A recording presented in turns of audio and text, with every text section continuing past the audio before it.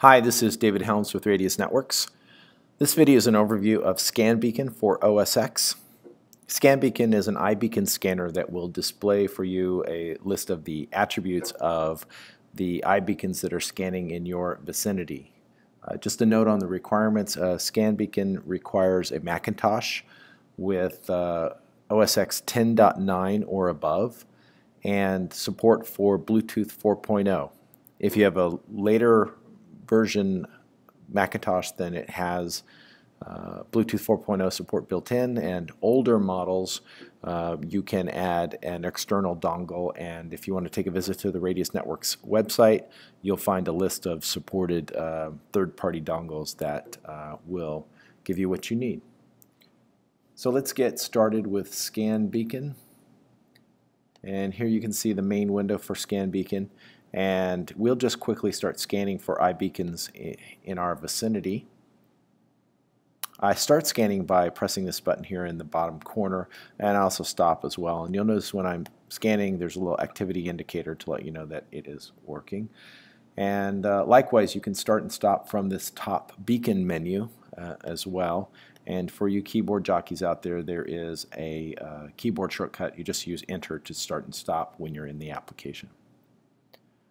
So I'm showing these iBeacons that are in vicinity, and these beacons are in various stages of configuration and testing.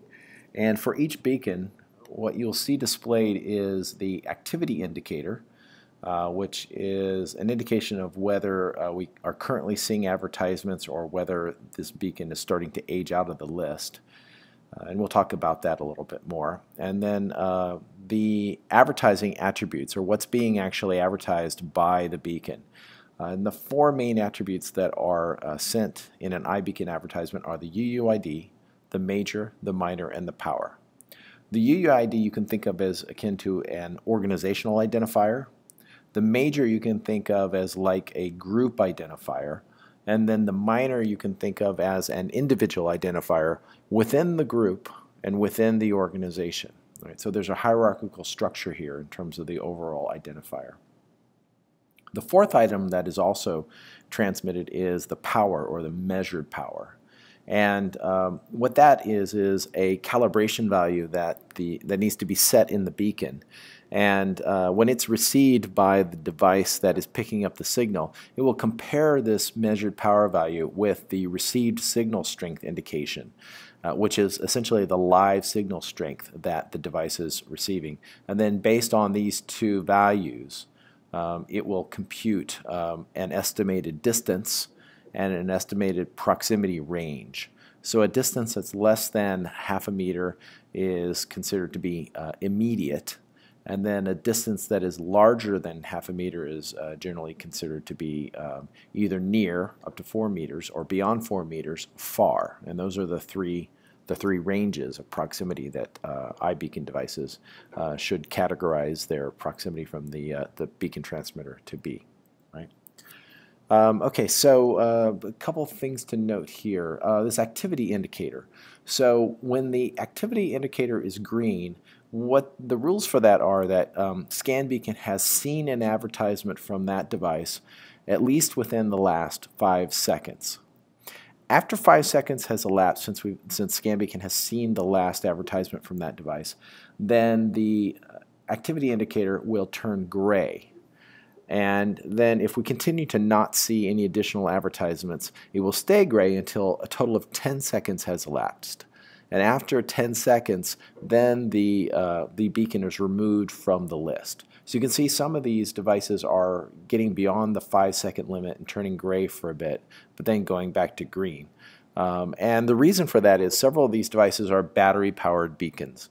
And many of the manufacturers of these beacons set the advertising rate to be very low in an effort to conserve battery as long as possible. And that's why you're seeing this flickering in and out of the active to the sort of stale state. Right? Another thing to note here is that we can, when we're looking at this, one of the most valuable things about being able to see what's happening with all your beacons is you may be able to spot a problem. In this case, I see a problem where the distance is estimated at 0 meters. Now, these beacons are here right beside me, so they are pretty close, as you can see in all these listings. But 0 meters is kind of a red flag that something might be wrong. So if we actually take a look, let's open up the power, we can see that the measured power value, the calibrated value that this beacon is sending out is minus 128 dB. That seems to be set really, really, really low, and is generally causing the math here to not work out correctly. So really what's happened here is that this beacon has never been calibrated, and it's using a factory default which is way outside of the norm. And the benefit of having ScanBeacon is you have this top-down view. We can see all the beacons, so you can see if something looks a little bit strange. All right. So one of the things I might want to do is actually communicate this to a colleague. So let me stop here, and one really useful aspect of ScanBeacon is that I can select any particular beacon, and I can copy the advertisement information from that beacon. And then I might, let's just bring up something here, I can paste that in. So let's bring up stickies, and I can take that and see that I can get actually a full text representation of the key value pairs for this particular advertisement. So that's very helpful. I might send that off to a colleague and ask him to say, hey, what does he think is going on? Or I might actually be developing an app or something where I need this information. So it's very easy then for me just to copy, cut, and paste this into whatever project I'm working on, or communicate it to my colleagues as well. At a larger stage, I might actually want to have information about all of these beacons. And you'll notice that when I hit stop scanning, right, it actually saves the scanning information in the state that I found it.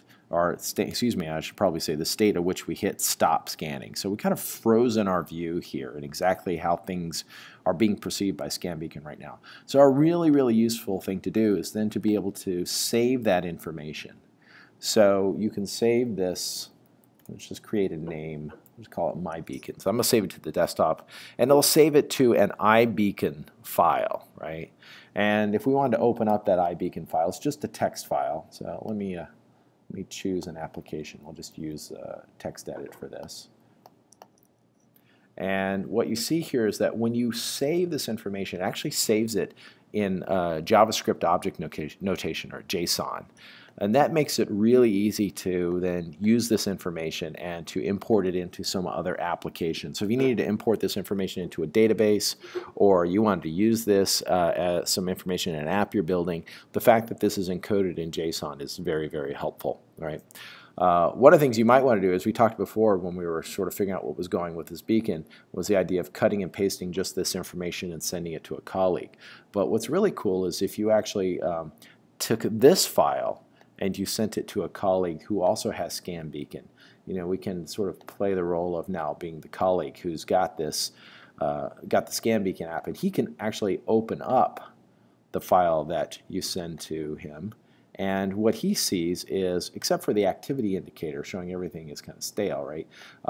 What he sees is actually all the advertisements and the RSSI information and the distance and proximity evaluations by ScanBeacon of what you were saying when you captured this information and stored it to this file here. So that's really awesome, because you might find yourself actually out at a deployment site and things are kind of acting a little freaky, and you're having a little trouble figuring out what's going on. And to be able to just capture everything that you're saying and then to send it back to your colleagues and have them view as well as what you're seeing can be really, really helpful. And they can help you spot problems. So maybe when you were looking at this, you didn't catch the 128 dB of why this beacon is so off. But in fact, one of your colleagues might bring this up and see it immediately. So that's really a helpful capability. All right, so that is pretty much it for ScanBeacon, and it's a really helpful utility. I think you're going to get a lot of use out of it, and it's going to help you in terms of the iBeacon proximity solutions you're working on. We rely on it every day. It's really useful. It's cheap. It's only $9.99 at the on the Radius Networks website, and it's also available in the Apple Mac App Store. So pick it up, use it, and hope you have good luck with your proximity solutions. Thanks a lot.